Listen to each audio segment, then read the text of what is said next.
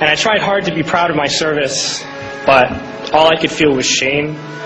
And racism could no longer mask the reality of the occupation. These were people, these were human beings.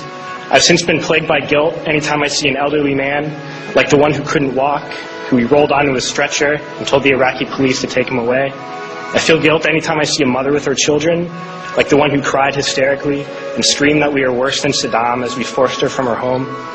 I feel guilt anytime I see a young girl, like the one I grabbed by the arm and dragged into the street. We were told we were fighting terrorists. The real terrorist was me, and the real terrorism is this occupation. Racism within the military has long been an important tool to justify the destruction and occupation of another country. It has long been used to justify the killing, subjugation, and torture of another people. Racism is a vital weapon employed by this government. It is a more important weapon than a rifle, a tank, a bomber, or a battleship. It is more destructive than an artillery shell, or a bunker buster, or a Tomahawk missile. While all those weapons are created and owned by this government, they are harmless without people willing to use them. Those who send us to war do not have to pull a trigger or lob a mortar round.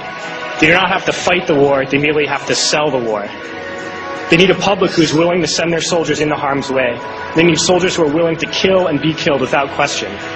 They can spend millions on a single bomb, but that bomb only becomes a weapon when the ranks in the military are willing to follow orders to use it. They can send every last soldier anywhere on earth, but there will only be a war if soldiers are willing to fight.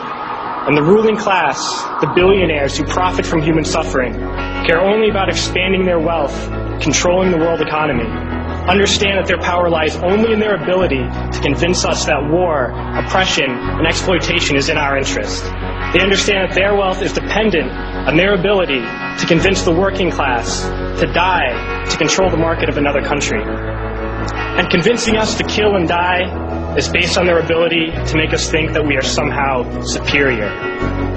Soldiers, sailors, Marines, airmen have nothing to gain from this occupation. The vast majority of people living in the U.S. have nothing to gain from this occupation. In fact, not only do we have nothing to gain, but we suffer more because of it. We lose limbs, endure trauma, and give our lives.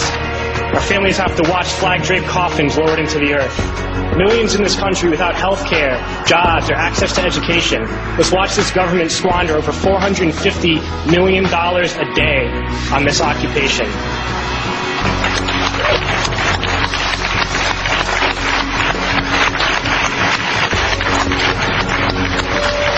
Poor and working people in this country are sent to kill poor and working people in another country to make the rich richer. And without racism, soldiers would realize that they have more in common with the Iraqi people than they do with the billionaires who send us to war.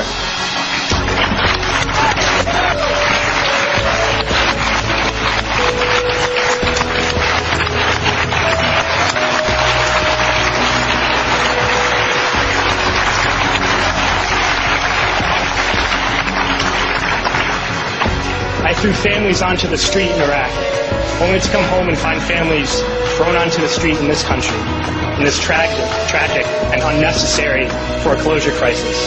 We need to wake up and realize that our real enemies are not in some distant land. They're not people whose names we don't know and cultures we don't understand. The enemy is people we know very well and people we can identify.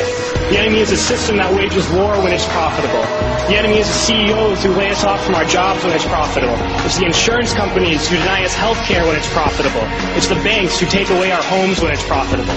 Our enemy is not 5,000 miles away. They are right here at home. If we organize and fight with our sisters and brothers, we can stop this war, we can stop this government, and we can create a better world.